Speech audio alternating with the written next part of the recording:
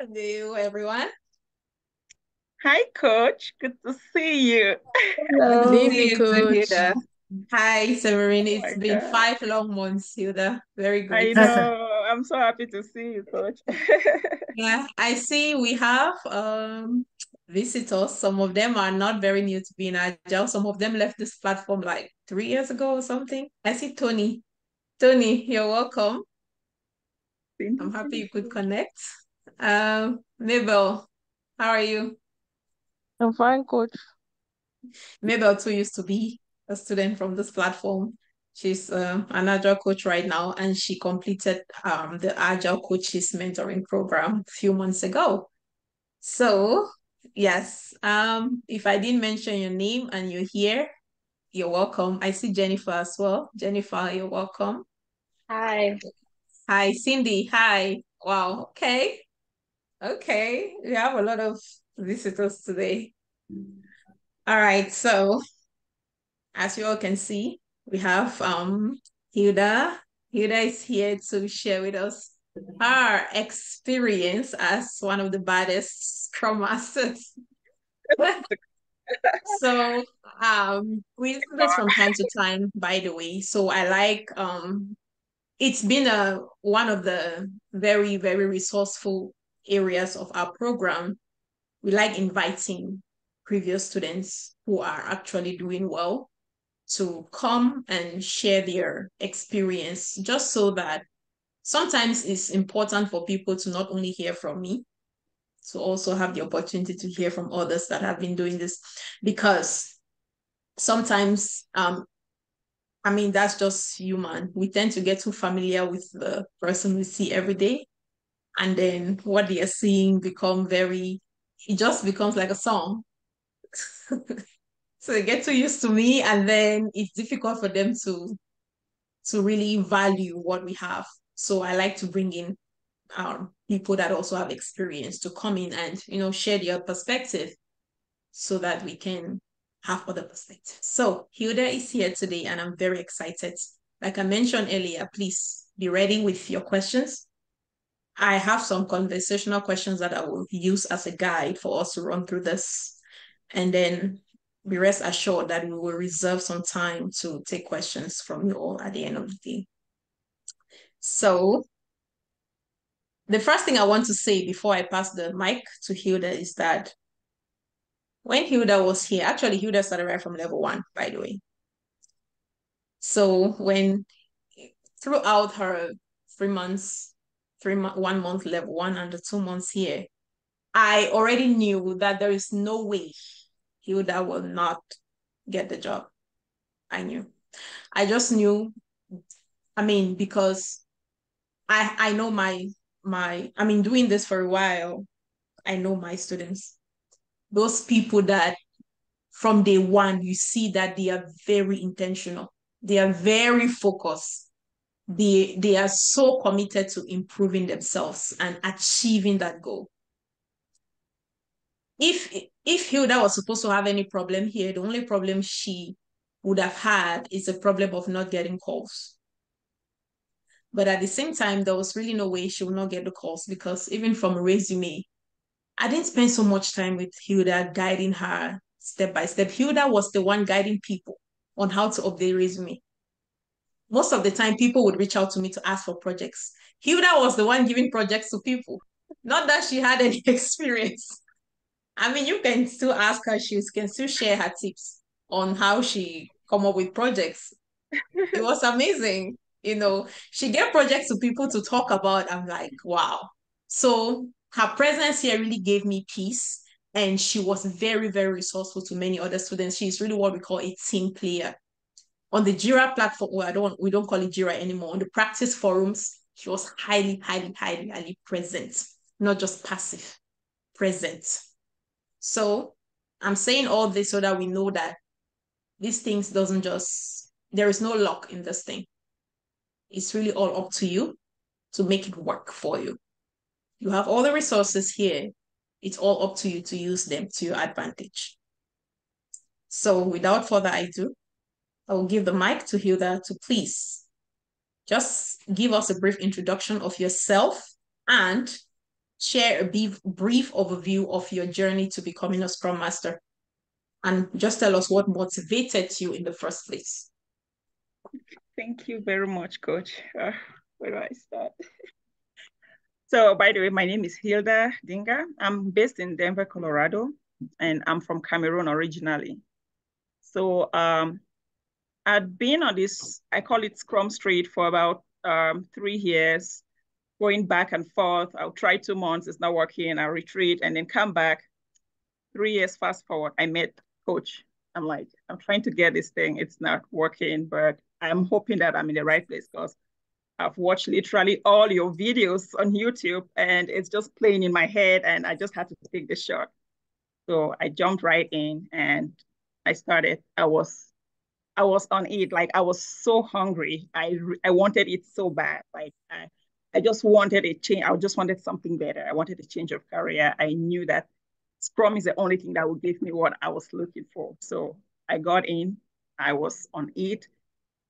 The accountability group, I was very active on it, helping, everywhere I can. The more I help, the more I retain things and all of that. So within 3 months of my stay in being Agile, I had my role, my first role. Was still my first role because I've not had a second one. So I had my first job. I mean, right on the timeline that my program was supposed to expire, I had that offer. I was like, no way. So I'm currently working at a bank, which I'm not gonna say. And then I am kind of like the only Scrum Master. There are other Scrum Master here and there in the bank, but they tell me like the only Scrum Master because when I ask like, are there other Scrum Masters here? They will say, yes, they are reluctantly, but they are not that kind of Scrum Master. So they actually look at me like the expert. And it's so interesting. So they'll be like, yeah, they are Scrum Masters, but not that kind of Scrum Master. They just went and took a 2-day class and stuff like that. I'm like, okay, that's cool. So throughout this journey, I have learned a lot from being Agile. It helped me gain a lot of confidence. So when I started my role, it's of course very natural that you have that fear. But then I told myself that I'm gonna beat that fear. So one thing I did was I carried myself so high. Coach usually come on my status. I'm like, this girl. Sometimes I'll be shy, like, oh, coach, watch this one. Coach, watch this post. The way I dress, I go to the office, like somebody has to, I dress good to really build that confidence because I knew that inside of me I had some fear that, okay, I'm still figuring things out. But then everybody knows in the organization that I'm the expert. I know, but it's just from being Agile. It's just from being Agile. So one thing that I also did was continuous learning. It's like part and parcel of me. I study a lot. I study a lot. So it's not a destination. It's something that is continuous learning. It's so an evolution. That's what we call it. So when you get past this stage, it's just, to get the job. But once you get in there, like how Coach always say, it's the mindset. You don't get relaxed. You have to learn. And that learning is what builds that confidence. So there are times when I get to have this feeling like, I feel like I'm not giving enough to the team and stuff like that. I would just ask one question, like, I noticed that you guys develop before you test. Why is that? So I'm psychologically trying to beat them to know that like not any ordinary Scrum Master would be thinking that testing happens before development. So, and it's because I read a lot of books, from other practitioners, and I build my knowledge on top of what I already have. So trust me, it's really been an exciting journey, and this has built my confidence on a whole nother level. It's brought out a lot out of me that I never, ever imagined. Awesome. So when I joined my organization, I have 7 product owners, by the way, and all of them, they don't have the basic understanding or training of POs. So they were just managers that were assigned to the roles. And I had to start coaching them. So I had to create workshops, coaching them on backlog management, coaching them their roles and responsibilities, estimation, and all of that. So they're like, this sounds like a full-time job. I'm like, yeah, it is a full-time job. Wow. Okay. Yeah. Thank you very much, by the way. So the other question that I was supposed to ask, I think you're already touching on it, is so if I ask you to highlight two of your key wins since you started working as a Scrum Master, because I know you've been working so far for 5 months. If I Yeah. ask you to tell us, maybe let's go with one key accomplishment, what would that be? So I would say I'm able to gain the team's trust because they really like me. Yeah. Mhm. It's a large team of 37 people and they really like me. So every morning when I come in for my daily stand-up, we have it twice a week, not every day. I always bring icebreaker. It just relaxes the environment and you just see all that active participation and contribution and laughing. So I've really been able to gain the team's trust. And then the other Okay. thing is I've been able to coach my product owners on how to manage their backlogs because it was Okay. chaotic. Yeah. Awesome. So how were you able to gain their trust? Um, First of all, I try to learn to get to know them on a one-on-one basis. When I started, I was very blunt about me having my one-on-ones with them because I wanted to create relationship with them. You know, this thing is not all about just trying to bring the knowledge and telling them, but Mhm. what's more difficult is the fact that we work in a complex environment where we have to relate with people and stuff like that. So I made sure I have one-on-ones with them. I ask about their challenges, where I can come in to help them. So I'm not coming to tell them. I'm just like meeting them where they are, trying to understand their journey and where I can possibly come in. Like that servant leadership style of things, you know. Okay. So yeah. Awesome. All right. Thank you. You mentioned that your team is made up of 37 people. Tell us more about that. Because in my understanding, that's a Yeah. huge Yeah. team. So first and foremost, it's just crazy. They hired me as a Scrum Master. It's like one of these organizations that they want to go agile, but they are like back and forth. They are not ready to form a Scrum team. So Mhm. they want to practice, do the agile practices. They want to Scrum their work. The most of their work they do is more like support work, Okay. maintenance work, things like that. But they want to use Scrum. So I've Mhm. tried to bring this over and over to them, like, you know, are they are they considering splitting this team, you know, in future because the size of the team is really, really difficult in terms of communication and all of that. There are like 7 teams working on one cross-functional backlog, and communication is just Okay. crazy. Mhm. But they still haven't made up their mind, so they are just dangling there. But they still want to reap the benefits of agile practices and Okay. principles. All right. Anyway, I'm tempted to start going into your organization's problem right now and start solving them, but let's just pack that aside for now. But again, I posted a video, I think that was like 2 months ago, regarding communication channels. I'm not sure if you watched that video. If not, I will repost that video. I will share it with you. Maybe you can pick one or two insights that you can help your organization when it comes to the team size. All right. So you also mentioned that you have daily scrums twice a week instead of the standard daily as per the Scrum guide. So tell us more about that. Again, I already have my own assumptions based on the team size. It just makes sense that something like that will be going on. So, but I would like to hear from you. So my team, they, in fact, my organization, they are very heavy on meetings. Sometimes to Mhm. even get a chance to book a meeting with a PO or to get people on, a training, it's very, very challenging. Mhm. So I've tried to, have them cut down on some of their meetings. They have like 7 different teams, and each of those teams want to have 5 Scrum events on each of them, and then plus the one that I manage, that's a cross-functional Mhm. team. So 5 events here. This one have their own 5. So there's a lot of things going on, but they have not made up their mind. So I continue to coach them and bring it back and forth to management.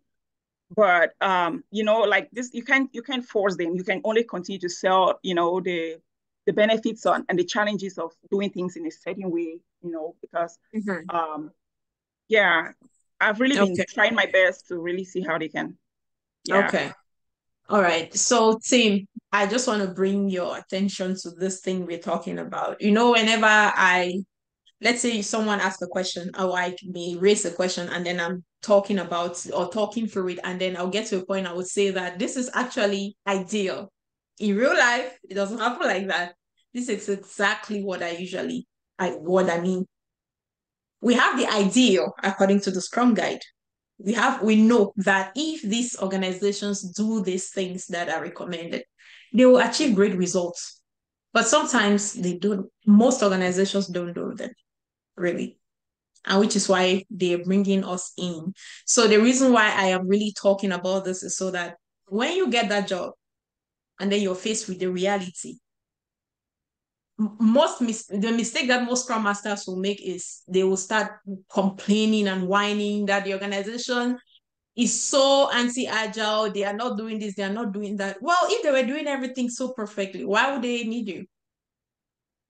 They shouldn't need you, right? So that's why they are bringing you in to come help them improve. And when you see all these anti-patterns going on, to me, the best thing I would do is I start small, start identifying those quick changes and start just the same way we prioritize product backlog. I also have my own Scrum Master backlog. I start picking on them one after the other, helping them to improve. But you will never meet an organization that is according to the Scrum Guide. Never. Yeah. So don't want to beat on them that they say daily Scrum should be every day. Why are you only having 2 days a week? I mean, at least they are doing something. And then you can help them get to 3 days a week. And then you can maybe help them get to 4 days a week gradually, just like that. So yeah.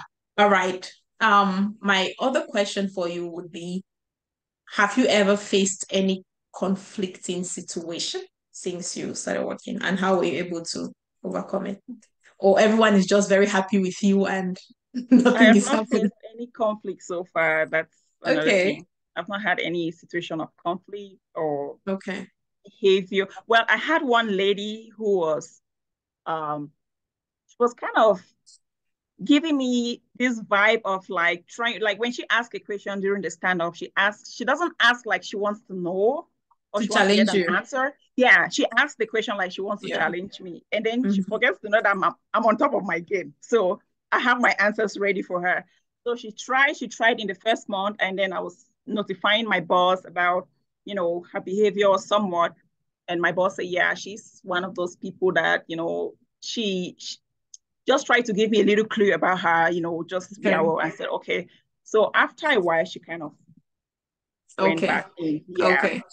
But That's apart good. from her, I haven't. That's I like that you mentioned that. And this is one thing too with new Scrum Masters. We recently posted a video on mentorship. That I think is the most recent video we shared on YouTube on mentorship. You may have gone through all of your trainings, you know your thing, but if you don't have confidence, you may have all the knowledge in the world. But as long as you don't have confidence, you're not going far without self-confidence. Because you always face these people in the organization. You always meet this kind of people where they would want to challenge you. And the authority they will speak with, if you are not confident in yourself, if you're not confident in your skills, if you're not confident in your training, your capabilities, you will give in. But if you're confident, what I would do is I will not give in. Again, coming from a place of empathy, if my confidence starts shaking, I start doubting my skills, like, but this is not what I learned. What is this person talking about? The very next thing I'll do is I'll check with maybe my mentor, or I quickly check with like-minded people, like the community of practice, that this is what is going on. Am I wrong, or am I crazy, or I'm okay? So from there, once you get confirmation from another second person, third person, then you know that, okay, you're on track. And then you go back and reinforce whatever you were trying to communicate. You see, but without self-confidence, most of the time, that's why most of us Scrum Masters, especially new Scrum Masters, we end up making a fool of ourselves in the organization or looking like a dummy. Someone will say something where you really know that this is not what you studied. And then because the person is so confident the way they are talking about the thing, you like giving, and they start asking them opinion, like they are teaching you. No, They should be teaching you other things, not Scrum, because that's your area. Yeah. And even if they tell you whatever they are telling you, they will go and talk about it with leadership. Know that someone is saying something. Someone must be saying something somewhere. So just be mindful of these kind of things. All right. So tell us one challenge that you have faced. I'm not talking about conflict anymore. I mean like a key challenge that you met in the organization and how you were able to resolve it. So the first challenge I face is trying to understand your product. Mm-hmm. I thought it was gonna be like a clear thing to just know that this is their product. But when I got in, I realized about the third month, I was still really trying to understand what their product is. Because their backlog, they have a whole lot of different projects running here and there. And I'm having it hard to really understand what is their actual product. Mm-hmm. Then secondly, the thing that we're actually working on, which is data, they have like 12 capabilities that they manage data and stuff. So slicing their stories, like trying to teach them on how to slice user stories, following the vertical slicing, back Mm-hmm. and front. It was challenging because they're working with data and it's so hard to implement data, way of splitting story with regular software or, front end user interface. So that was one of my challenges that I two. Okay. Mm-hmm. Knowing the product and slicing their stories. Okay, so let's just focus on one, knowing the product. So how have you been able to walk through that, or what's going on around that? Yeah, so right now What did you do? I was able to figure out what they're actually working on because it's data. So they kind of they have what they call data governance, data protection, platform architecture, reporting and analytics. So they take all this data, try to cleanse it, get what is fit for use to make better business decisions just for the bank. Okay. I'm asking this so people who need product to talk about, I hope you pick that. If not, ask clarifying questions. So do you understand the product you just communicated? Are you asking me? No, I'm No, asking no, the I team. don't. Can you repeat it, please? It's data. Go ahead, please. Tell us the product and then Data the management. purpose. Okay, the product you're working on is data management. And what's the purpose of it? So they gather data for the bank, cleans the data, they pull out what is fit for purpose to use for their metrics, their analysis, their reports, regulation reports, all of that, and then they also do data protection for that data, making sure that it's well encrypted and stuff. Mm-hmm. And then they cleanse the data with the one that they don't need. That's the layman way I can really explain that to No, you. I think it's fair enough. So who are the consumer of who It's are the your bank, end users? The bank? the bank Okay. itself. Yeah. Okay. So the product you're working on you're working on is internal, Yes. right? Okay. That makes sense. If anyone needs further clarification on that product, please let me know. Or you may reach out to Hilda after this class. But I think I get it. Let me know and I will add my context to that because I've worked on different similar projects like that in the past. All right. So what are the tools that all right, let's hear from Henry. Or maybe we can run through these questions, Henry, if you Okay. don't mind, and then we take your question. All right, that's fine. All right, thank you. So what are the tools that you're using in your organization or that you have used So or the I ones you're use currently Azure using? DevOps, Okay. ServiceNow Mm-hmm. that's a ticketing system. What do you mean by ticketing system? That's where new work requests come through. Okay, so new work requests come in separately from Azure DevOps. Yes. So it Okay. comes from ServiceNow, and then we receive it through your email, and then you create a Okay. PBI, and then you create a Oh, PBI, okay. and it goes to Azure DevOps. Yeah. Okay. For those that just completed the Agile Coaches mentoring program, this is something we really talked on. So Mabel, I know you're here. When we discussed intake request, the intake request process. That's what Hilda is talking about. For level 2 here, we discuss these things, but we discuss it in the form of answering an interview question. But for the Agile coaching program, it's something we really deep dived on. So I have also worked in a similar environment where the software we used for the intake request we called LEAP, LEAP. That was the software. So our customers, the internal to the organization, they had the link to that software. So if they need anything to be added to the backlog, they will just go into that software, they fill out that request form, and once they submit the form, we get the notification. So the product owner actually was the voice. The product owner will get notified. And then sometimes too, the dev lead will get notified. So I asked the Scrum Master wasn't required to be notified. But because I'm very nosy when it comes to things that I want to know, I asked to be added. And they said it was okay. So they added my email to the notification list. So anytime they submit a new work item, I will get notified. And then that's how we will use that information to create so once that notification comes in, the product owner will go in there. We usually have what we call weekly intake meetings. It's a short meeting that happens for just 45 minutes. During this meeting, those people that have submitted requests, especially if the product owner needs more information on that, they will connect for these meetings, and then we'll have a conversation through their requests to better understand what they're asking. So we also do this thing we call requirement elicitation, really making sure we are giving advice as needed. And if it's something that we don't want to work on, or we cannot work on, or we don't have the skill set to deliver that thing in high quality, or maybe we are not the right team to work on that thing, we can better direct this requester. We'll tell them, oh no, we cannot take on this because it's not a line of thing. We cannot take on this because we don't have the skill set, right? For whatever reason, we give justification. And then if we know the appropriate team that should be working on this thing, we redirect them. So if it's a case where we approve to work on this thing, then we will now clean it up and then create a user story from there and put it in our product backlog. So that is my own experience based on what Hilda just said. So Esther, please just write your question down if you don't mind. We'll take it at the end of this. All right.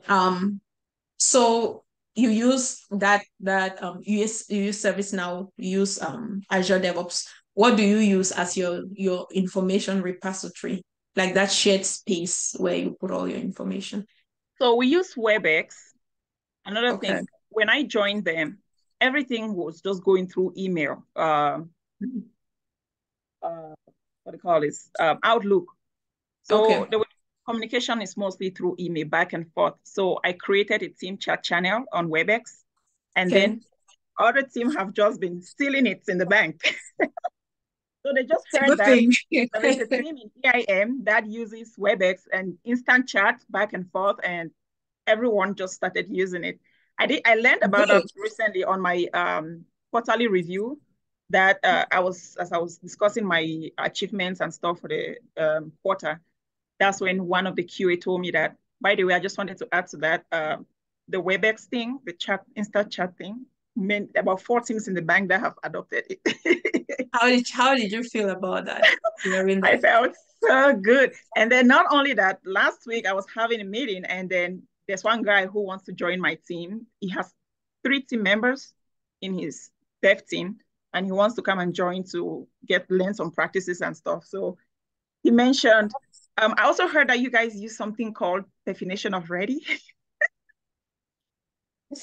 I was trying to hold myself so hard, like, damn. So it just feels like it's a new thing that I'm bringing. Like, then the other Scrum Masters in the bank, like, they don't know this thing. So it feels so good. Now you're feeling like the queen of agility. Yeah. It's very good though. That's good. See, when I joined one organization in the past, a huge organization. It's one of the biggest tech companies in the world. So there's something that happens in that organization every quarter. They call it hackathon, where people will come and share some key accomplishments, new ideas that they've introduced, and they really saw value in it, and they will celebrate them, give gift cards. It's a huge deal for the organization. So I attended at the very first event, and the director of Agile Initiative was presenting his accomplishments. And then I was really curious to see, the kind of things they would consider as accomplishments, or that they would really find value in it. To my greatest surprise, this person was presenting sprint review. He was presenting sprint review, telling them how he has introduced it to the organization, and it was a tremendous success. They would use all this very big, fancy grammar to make the whole thing look so gigantic. And then I'm struggling to understand, is this not sprint review we are talking about, or is this something else? And then, only for my greatest surprise, to see it's really sprint review. And everyone was so happy. They were so amazed. Like, wow, this person is really smart. This person is a one-man army for introducing sprint review. Yes, Coach, just to add to that. So when I did my first introduction for an actual sprint review, have them, share their screen and walk us through that feature that was closed for that sprint. Like, my boss was just like carrying himself up. Like, I've hired a real Scrum Master. Yeah, a real Scrum Master though. Why is it sounding like I had everything coordinated behind the scene. I said, I tried to make the person who will present. I said, it's nothing to panic. It's not a fancy presentation. It's a very informal presentation, because you don't need to make a lot of fancy slides. It's just to open that done increment. If you were to move a certain form from point A to point B, or anything that made the system better for the user, is just to show what happened, the outcome, and that's just it. That's amazing. See, the reason why I think this is important that we connected here know this is because sometimes you join an organization and then you're minimizing what you know. You're minimizing it.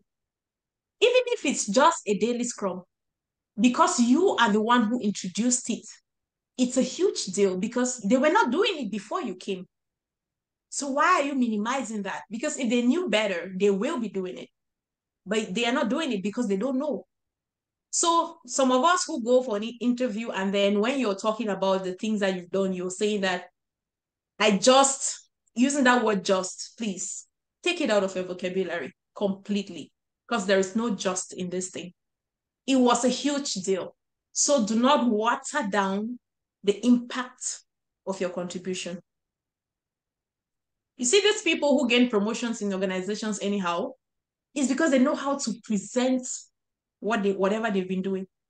It may be a small thing, but the presentation is what gives them that promotion.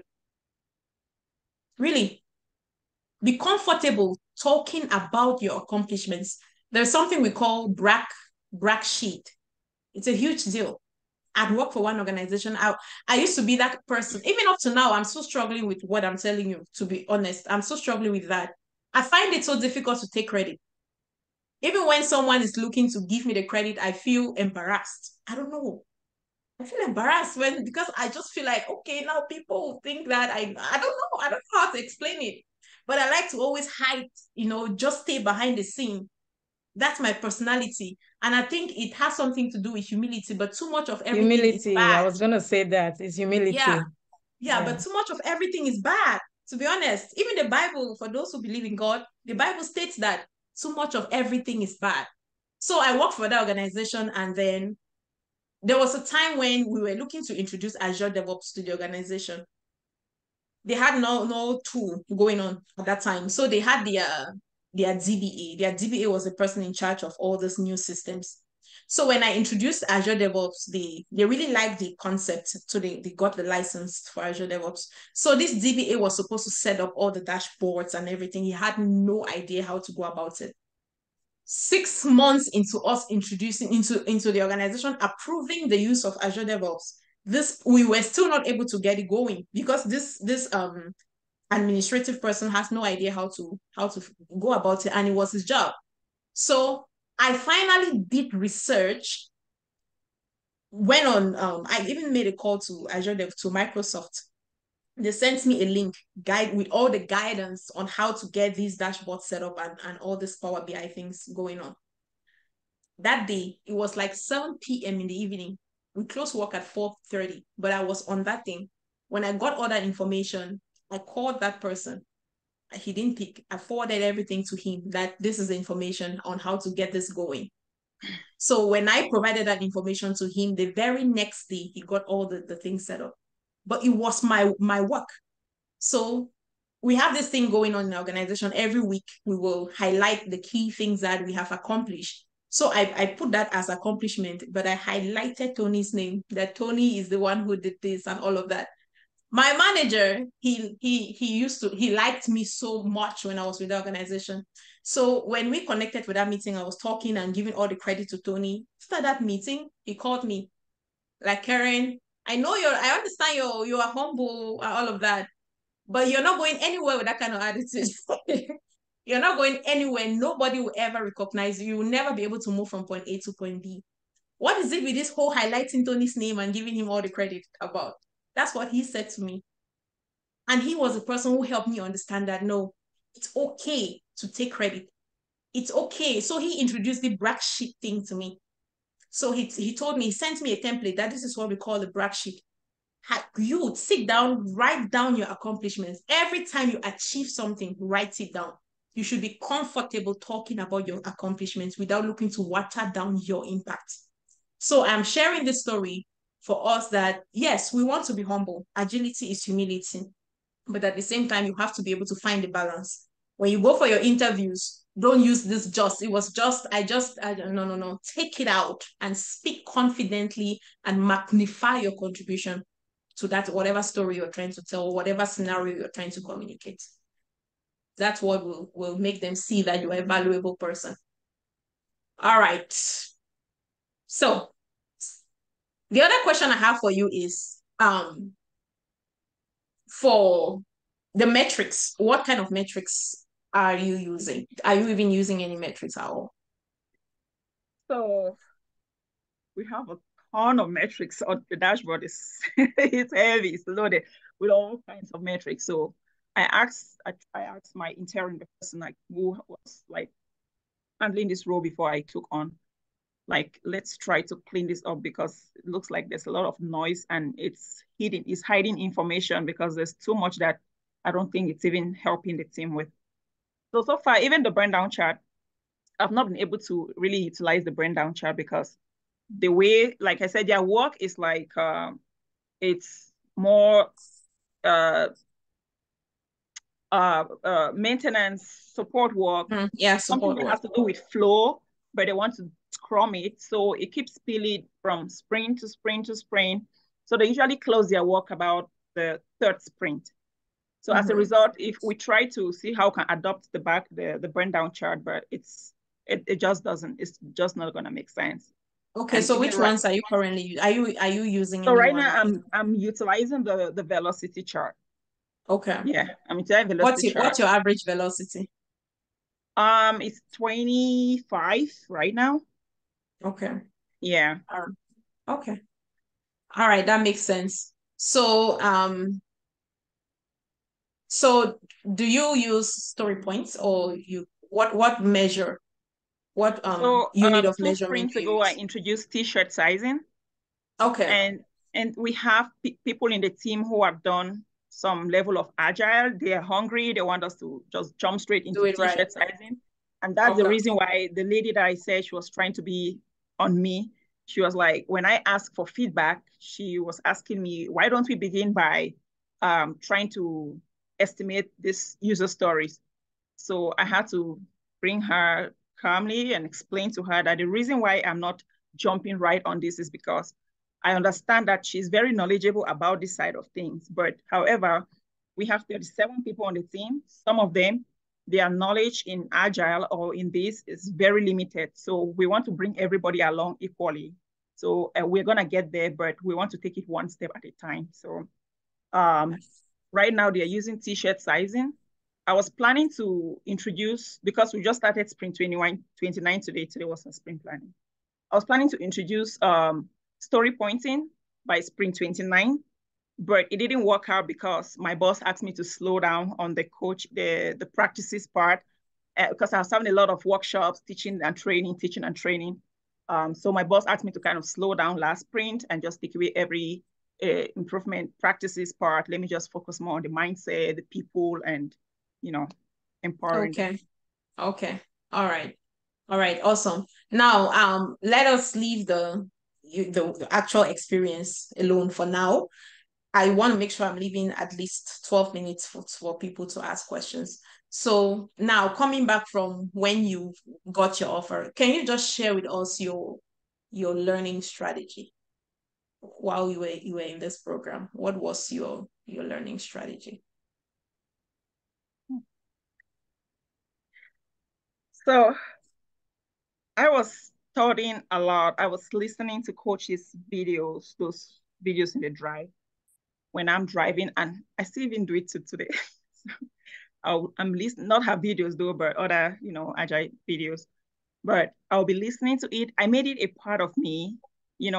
I'm not spending time on Netflix or YouTube, or nothing was just make interest for me. It was just Agile. It's just this thing. So it became a part of me that it was no more like something that I was stressing on because I want to get, because even when I'm driving, my husband actually got tired of it because he said, that lady speaks like you. That lady speaks like you, but that's coach's voice. He was listening. I don't recall where I'm coming from, Cameroon. So I was really listening to the video all the time. And then I was taking down my notes. That one was a big deal. Once I started taking down notes, it was a game changer. Because before I thought I feel I had it, I understood it. And then when I try to say it, I forget. But when I started writing my note, that was in December, it changed everything. I do not forget it. So that was a really big thing for me. Yeah. And then the fact that I was taking all these interviews, I was really lucky. I was getting interviews. I'm still getting them. I even had one today.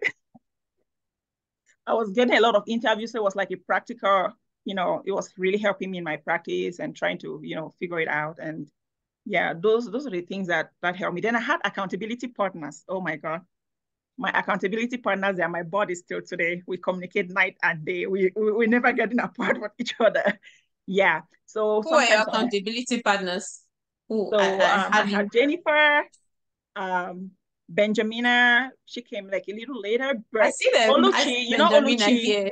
Yes, I remember Yeah. Oluchi, and I see Yeah. Jennifer too here. Yeah, Oluchi, Jennifer, those were my accountability partners. And then Ben Okay, too, she's yeah. no longer here too. I see why you guys will succeed, because nobody's joking in your crew. Nobody. Okay. So yeah, you were talking about your learning strategy. You mentioned accountability partners. Is there anything else? Taking down my notes. Yeah, I captured all of that. Okay, So capture the that. last one you said was the accountability partners. Yeah. Yes. Okay. Okay, so team, I just want to reiterate this one because it's extremely important, which is why I asked the question. This thing will not be handed to you. It will not be handed to you. You have to work your way into it. Even if I have to chew it and put it in your mouth, even if you go for the interview, you land the job.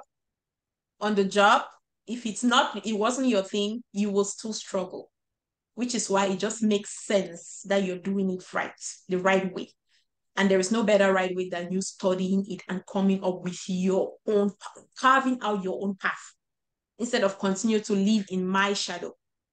That's what I don't want you to do. I don't want you to live in my shadow. I don't want you to feel like you have to memorize me and go talk like me and, no. I need you, yes, I need my voice to echo in your head, which is what most people say. But at the same time, I need you to use that echo and carve out your own path, come up with your own story, which is why I'll hardly ever give you a ready-made answer in this platform, because that's not why we're here. I'm here to help you own it, own the whole thing, and then so that it becomes a part of you. Like Hilda said, this whole thing was a part of her. Nothing was interesting anymore. No Netflix, no Facebook, all these things was very, very annoying in my own words. And then from there, she started taking notes. Whenever I'm emphasizing on taking notes, I'm not trying to make your life difficult. I know it's not easy to sit down and take all these notes, but once you have taken these notes, the rest is going to be very easy because it has something to do with your memory muscle. The process of you taking down the notes, it helps you build your memory muscle and you will not forget. That's it. But when you keep listening in the passive, trust me, when you are in when you have that opportunity to speak all these things during an interview, you realize that you don't know. And until you're able to explain it to someone clearly without babbling, before you can ever say you know. Other than that, you don't know. You don't. So, and then accountability partners. I see Henry has really been struggling. Henry, Mr. Remy, for a while, I mean, though things are picking up again. They've been struggling so much. BB, at some point, BB even got frustrated and started yelling at people. Like, why are you here if you don't want to attend the practice groups? Why did you even sign up to come to the practice group if you don't want to show up? You know, all of these things that this practice group, it's a signature for this program. It's a huge deal in this program. That is where most people get their breakthrough. That's where most people establish lasting relationships. So if you're not leveraging it, I really don't understand how you plan to achieve your goal. And then from that practice group, that's where they have that opportunity to build their close network, which is what she's referring to as accountability partners. So please, if all these things you are not on top of it already, I would suggest that after the session today, you take it seriously, really. Unless you're looking to renew your program and you don't mind, but I do mind. I do. Secondly, I don't see why you would do that because this thing has proven to work. It has proven to work. I said the only problem anybody should be having is problem of not getting calls. That's the only problem anybody should have. Other than that, if you get that call, you should be ready to go deliver. Really. That's the spirit of a winner. All right. So is there any advice that you can give to the team as they aspiring to be where you are right now? Yeah. So one of the advice I want to give is they should take the accountability, the Jira group very seriously, because that's where you start to build your communication skill, because there is a whole world out there apart from just knowing that Scrum, framework. So that was a part where I found most challenging, I would say, because I'm fighting it still, but I didn't really picture that soft skill, it's a prime thing for a Scrum Master. You have to be on top of the soft skills. So you are not only learning the Scrum, this thing. So starting to interact with people, starting to speak up in that Jira group, trying to take charge of facilitating those meetings, it's the way of trying to help you get comfortable with it. Because you'll be facilitating a lot of meetings, you'll be teaching, you'll be coaching, you'll be mentoring, you'll be leading people, and all of those kind of things. So don't only focus on just learning what you have to learn about Scrum and everything, but also work on your soft skill while you're interacting with the team. As coach, already have a good platform for us to practice. So yeah, that's one thing I'll say. And then also learn to be on camera, learn to be comfortable on camera, because I have a team of 37 people, 7 product owners, developers, QA, and I am the only person on camera. There is never a day that goes without me being on camera. Now I've gotten so comfortable with it that I cannot even believe. Like when I get to be behind the camera now, I feel uncomfortable. So you have to get comfortable being on camera. If you're always behind the camera here, you go and face the forefront when you get that job. When you get that job. No, I'm not the one saying it. You all are hearing from someone else. It's not Karen disturbing you anymore. Sometimes so for those that are always consistent on camera, I appreciate you. You're not doing it for me. You're doing it for yourself, but I'm happy that you're taking your goal seriously. Really, I can actually call some names of those who always, someone like Henry. Henry is actually in UK. At this time, it's very late. But I don't think I've ever not seen Henry live. Carlton is also on camera, always, right from level 1. Georgiana too, always on camera, always. These are just some of the people that I can. Lois is always on camera. So for whatever reason, I don't know what you're hiding. If from a place of truth you are able to be, and you are not just wanting to be, I don't know what else to say. But it will really help you if you start practicing this thing, so that when you go to real life, especially with all the imposter syndrome that will be going on, because you will pass through that phase, and then not being able to still be on, not feeling comfortable again being on camera, it will add to your imposter syndrome, and that's not a good place to be. Yes. Yeah. So if I were to ask Coach that am I an introvert or an extrovert, she would tell me that I'm an extrovert, but I'm not. I had to. So you're just faking it. No, yes. I see, Coach, there are times when I get out of the meeting, like I'm sweating under my arm like that, but I'm putting up this confident face and voice, and oh my God, when I shut my computer, I'm like really? So I had to ask one of my developers. I said, I want to ask you a question. Would you say I'm an introvert or an extrovert? And she said, hell no, Hilda, you're an extrovert. Made me and you were so happy to hear that. Yes, because I've tried so hard to get them, to encourage them to come on camera, get to take roles in facilitating the daily Scrum and all of that. Nobody wants to. I am the only one on camera. 37 people all behind the camera. I'm the only one. Yeah. And even when they invite me to one of those their developers meetings, when I get there, they are facilitating their meeting themselves, but there's no one person on camera. When I come in like a visitor, and I'm even feeling uncomfortable to be, because I'm just now used to the camera. Yeah. So I usually tell people you need to be comfortable in being uncomfortable. This camera thing is a huge example on how you need to get to that place of comfort. Like, how are you going to influence your people to be switching on camera if you are not even capable of doing that? It's that simple. As an Agile practitioner, you just have to get into the habit of practicing what you preach. Your life will be way, way, way easier if you do that. So yeah, that's it. And well, I think I would leave those questions like that for now, so that we can take questions from team members. But thank you so much. One more I wanted to add is continuous learning. So when you get in there, don't get comfortable and to just relax and say, okay, I'll just be implementing that's when you have to be like, put your teeth down, because you will find situations. It's a situational thing.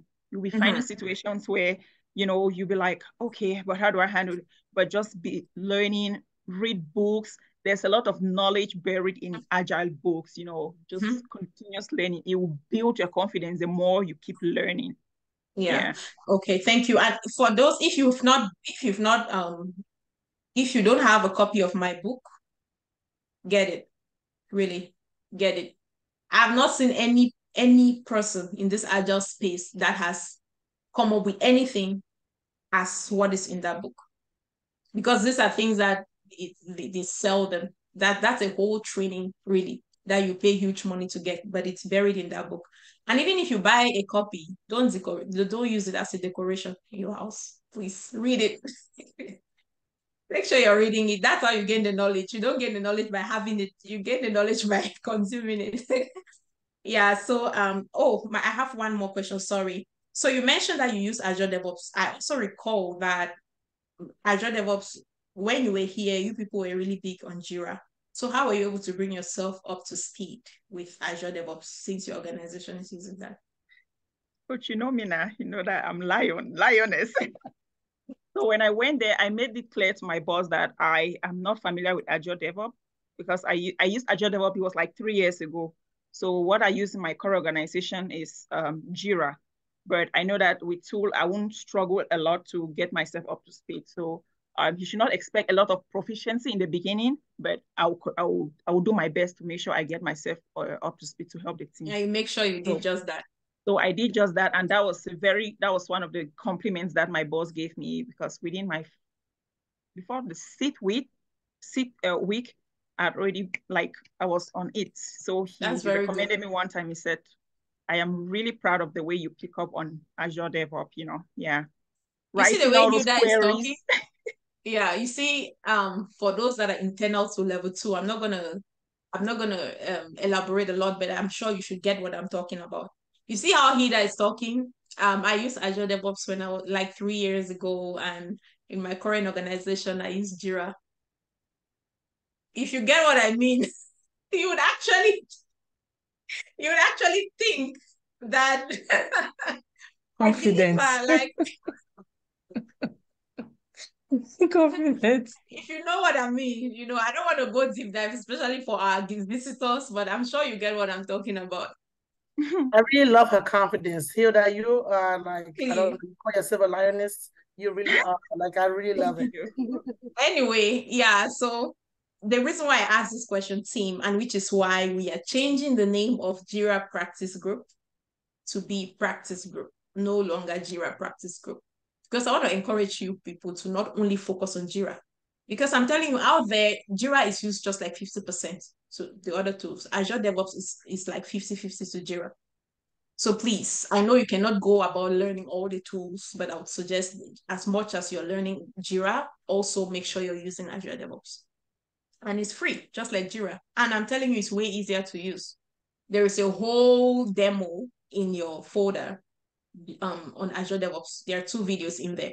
I actually used the real life, like my real life work tool, and I went through a demo. I think it's about 2 hours, 1.5 hour video for both videos. Everything you need to know, all the key functions and everything. Please, if you've not had the opportunity to watch that video, just go in Jira, just go in the drive, type Azure DevOps. You would find that video. Please make it a practice in your practice groups. All right. So right now, I'm gonna open the floor for people. We are right at 7 o'clock right now, so let's take questions now. So if you have questions, please let's use the hand icon for structure and go through our questions. Mr. Remy, please go ahead.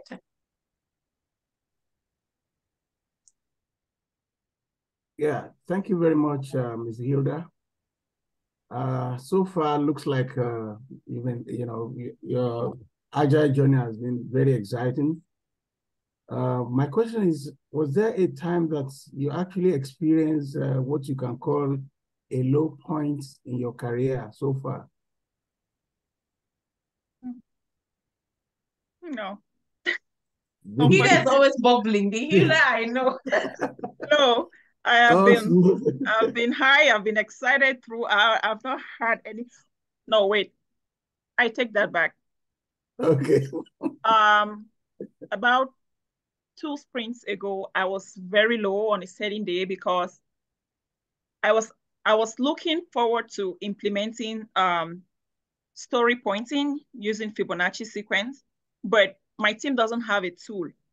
So what I did was, the person, the term, some kind of agile coach in the organization, I walked into our office and I requested, I needed a tool to be able to, function and, have this team do the estimation exercise, the planning poker thing. And she wanted to know what the benefit of the tool was. So if to find out if they have a similar tool in the bank that they can use for that purpose. So I sat down with her, I told her the benefits of the tool and what we want to get out of using that tool. And a long conversation sprouted out of that. And she was like, EIM is trying to practice Scrum. They are not really a Scrum team. The kind of work they do is more support work and this and that. And you remember when we hired you, we told you we don't really have a Scrum team like that. And she said a lot of things that like kind of made me feel down, like, okay, I'm trying to utilize my experience, but you're telling me EIM is not really ready for that level of Scrum or Agile. So I had a conversation with my manager. I had to share this with him. And I said, because right now I feel like there's a lot that I need to coach and teach the team about, but if they are not hungry for this, so why did they hire me? And he told me that, no, that I shouldn't feel like that. The only reason that he understands why I'm feeling like this, because I've gotten comfortable with the team. I know what I'm doing and I'm hungry for more because there is so much more that I have to offer for the team, which is a good feeling. So he tried to encourage me to not feel low about his situation. But that was the only moment. And it's a good thing because I have, like, I want to teach them, but, Yeah, I know. but I have to go at their pace. So, yeah. I remember when we were in the Agile Coaches mentoring program, Mabel is here right now though. She shared her own story. She said she got attacked, well, I'll call it attack by Coach, one of I'm here. I really want to tell the story. I'm talking about you like you're not here. I'm here. They I said was Mabel is speaking not and I was political enough to to be a scrum master. Oh, she's not political enough. I mean, does that even make any sense? So, well, for the sake of time, I would have really loved Mabel to share that. But maybe we would invite Mabel another time. Mabel is actually an agile coach. So maybe we'll invite her another time. But yeah, I just wanted to also throw light on that. Sometimes when you're too good, they cannot handle you. And then they start making you feel bad about you being too good, or you being courageous. That's the word. Courageous, which is one of the Scrum values. To be able to bring these changes, really, it takes a lot of courage. So sometimes when you're not looking to remain in the status quo, you start facing attack. So, all right, let's hear from Mercy, please. All right, thank you, Coach, for the opportunity to ask this question to Hilda. Hilda, I love your energy. You sound a lot like me. I'm very hyper and active, and sometimes I think that it's a weak point. That maybe I carry so much energy that maybe it's a problem.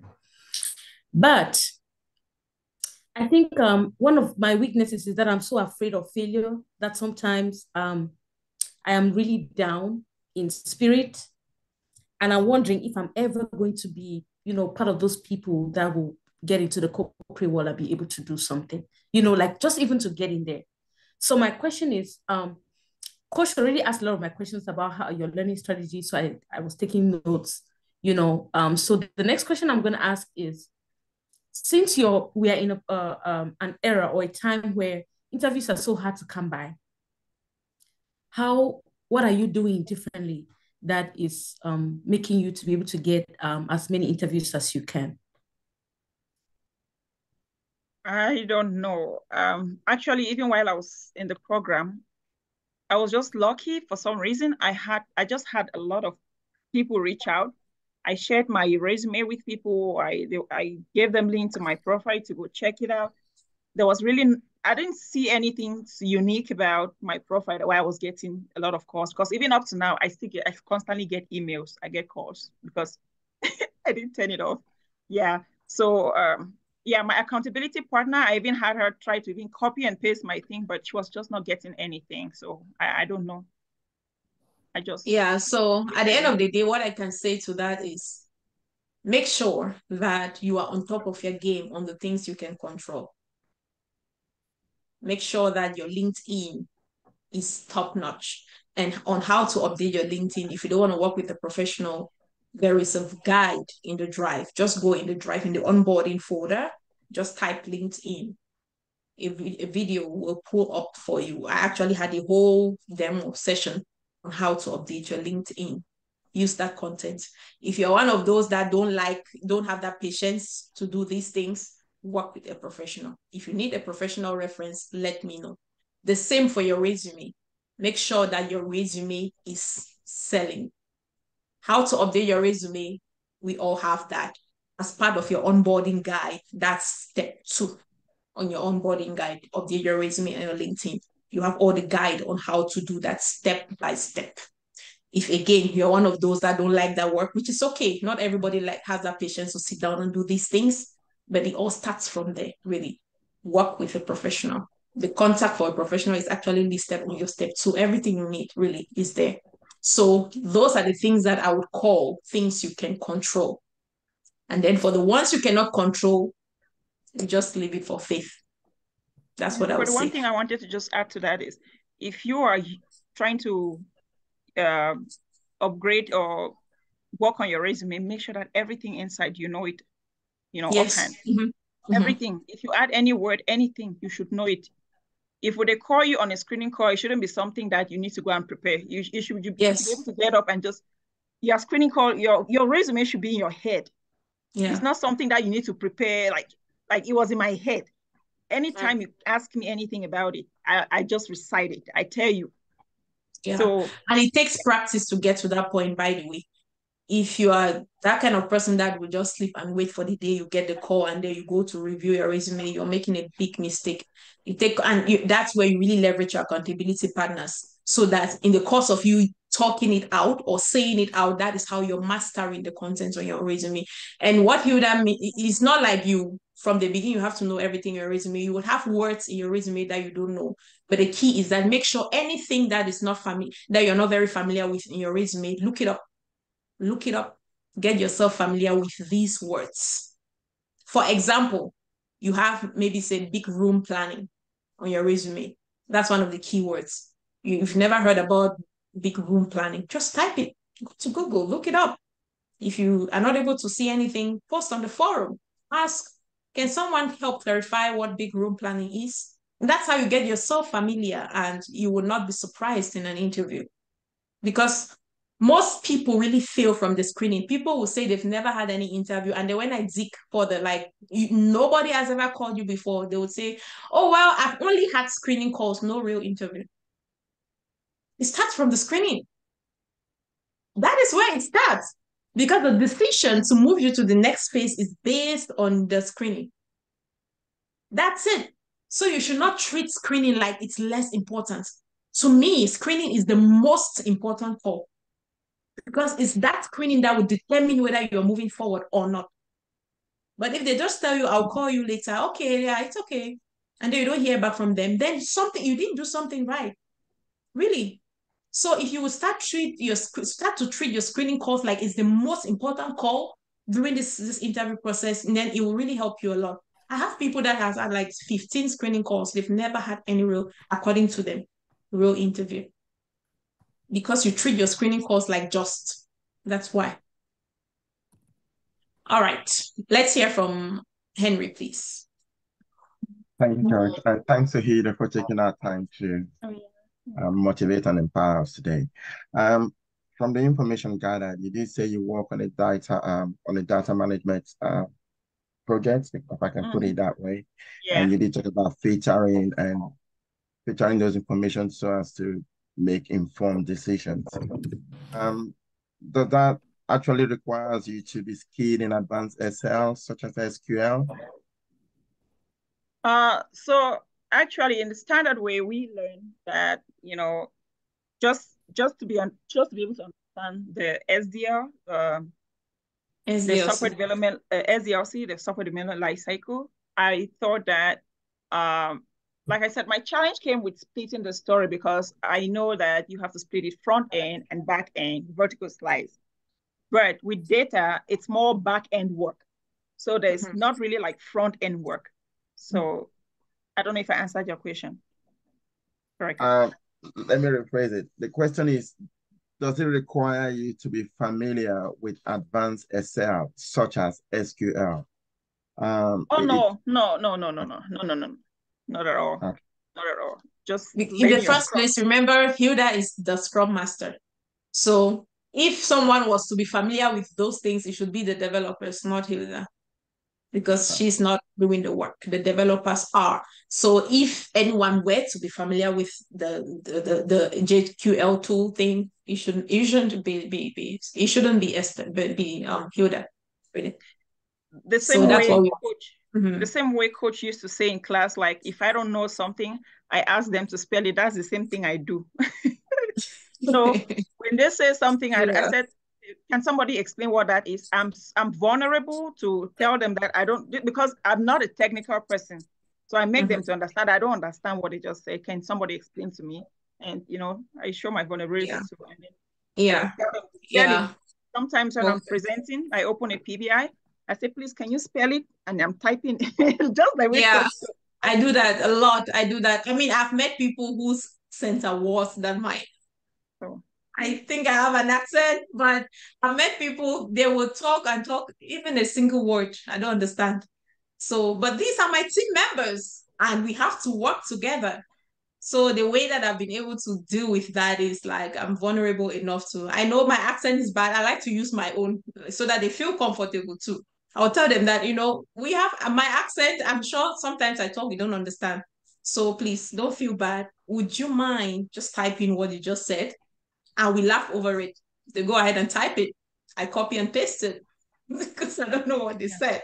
Sometimes it's that technical. I don't understand all their technical jargons and stuff like that. I'm like, okay, right now I'm lost. If you don't mind typing all the technical things you just said, I will be happy to copy and paste. They will go ahead and type it out. I just copy and paste. You just need to know when to be vulnerable.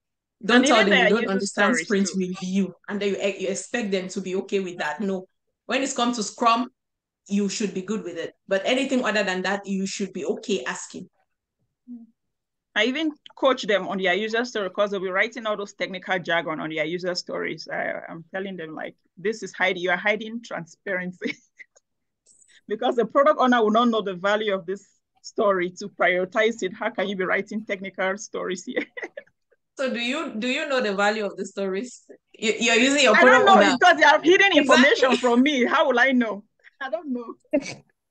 I'm just coaching them to be able to write it in such a way. I tell them they should write it in such a way that your grandma can understand what this ask is. So okay, all right.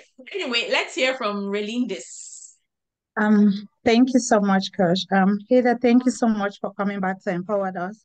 So my question is, you did say you have a large team of 37, right? And you have daily stand-up twice a week. How long does it take for your daily stand-up? 1 hour. Well, when we started, it usually take 1 hour.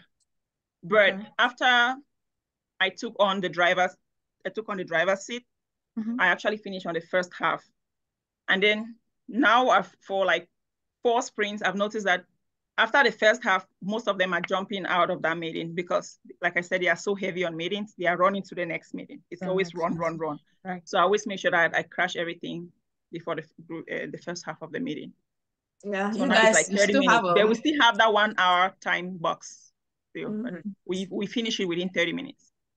Yeah, I would say you guys still have a long way to go in your organization. But again, it's a step-by-step thing. All right. Let's hear from Benjamina. So by the way, Benjamina is a working Scrum Master, just so you know. My buddy. So I just want to thank you so much, Coach, for the opportunity. Coach is the best. Now I'm blushing. I just wanted to answer just add a little bit to what Hilda and Coach answered Mercy's question when it comes to opportunities coming. Now, what I did was, and now I'm not saying that everybody should do it, but what I did, to be honest, Mercy, is that I took applications like a full-time job. I took it like a full-time job. I had a set number of applications that I sent out every day. It came a point after I think I spoke to Coach at some point when my program was finishing. I had a call with her. After that, I quit my job. And I decided to focus on applying. So I really put all my, like for example, I would send out about 30 to 40 application, not easy send applications, but like applications that have gone through the job description, make sure that it's tailored to my resume and stuff like that. So I really, that was what I did. And the interview I got was not really one that I landed my role, was not one that the recruiter reached out to me, was one that I actually applied. So I think that kind of increased the chances of me getting a call or getting an interview, just putting in that effort and that time to send in your applications. I think that's very, very beautiful. Thank you so much. One other thing that I've realized, Princess said this when she got her job. I think that was 2 weeks ago. She actually said what I'm about to say. I noticed that if I apply for a role that has been out there for 2 days, 3 days, 4 days down the road, I wouldn't really get the calls. But if I apply for a role that has been posted 25 minutes ago, 1 hour ago, 2 hours ago, I get the calls. Because I recently learned during one of our communities of practice in a community that I belong to, that is BOP, Gellan. I'm sure most of you may know Bob Gellan. He is the author of Extraordinarily Badass Agile book. So I am part of his community, and most of them there are these are the big fishes in this agile space. They are the ones who make the rules in this agile space. So they are the employers in this agile space. That's really what they do.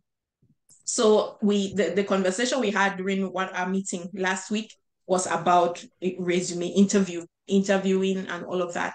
So one of these leaders said that whenever they get resumes, the first, depending on the role though, usually the first 100 resumes they have, they put a stop. They don't look into all the other thousands. So they usually sort from the first 100 and then they go through the interview. If they are not able to find the ideal candidate from that first 100 after going through the interview from sorting, that's when they move to looking into the next. But if they get the candidate from that first 100, which most of the time they do, they don't even look at the rest of the resumes. That is not to say that if you see a job thing that has been there for days and 1,000 people have applied, that's not to say you shouldn't apply. That's not what I mean. Yeah, go ahead and apply. But what I'm saying is that you should stay alert as these postings. You should be serious to a point where you should have applied for all the openings that are out there. And then any opening that should be coming is new to you and you're jumping on to apply. That's what I'm trying to say. So that is to strengthen Benjamina's point on taking this as a full-time job, because it is a full-time job.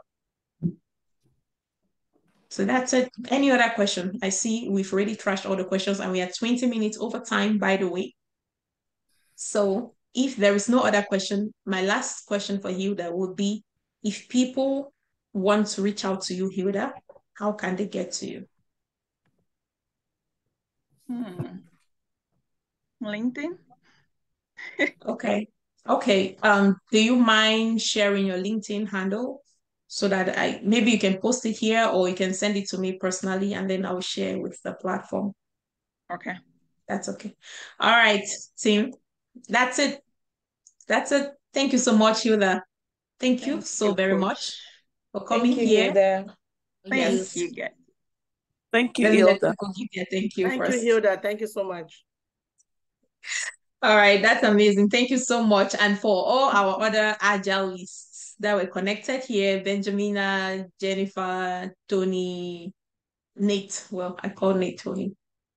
All of you, Mabel, thank you all so much, Cindy. So once this recording is available, by the way, we like to invite external people. Yeah. I was gonna tell you in the rooms that we like to invite external people. But for those, I'm not sure if some of you remember that incident that happened. I think it was like 2 months ago. We posted the Zoom link on LinkedIn and on YouTube, because I like to do this sometimes as just a giveaway to help people really, just feed their imagination on what's happening in real life. We had these bad people connected to this call and they hijacked our class and they started playing porn on the live session. I couldn't do anything because I don't know how they did it, but they were hackers. They hijacked the thing and everyone was watching porn. I said, Lord Jesus. And I had to. I'm so scared. I've never seen anything like that before. Like in a live session, Jesus, I had to quickly disconnect it. And then we had to go through the process of figuring out what's wrong, getting a new link, and then I had to connect with Zoom to clean up our system. It was a lot. So we don't do that anymore. So we prefer doing it like this, and then we can now upload it. But just so you know, this will be going on YouTube. But what we usually do is we blur out the faces for some people, for privacy reasons. For some people, may not be comfortable. Some people are comfortable. But again, we just like to blur out the faces, and then only my face will be showing. If you want your face to show, please just text me and let me know. I will let your face show. But other than that, they will blur out everybody.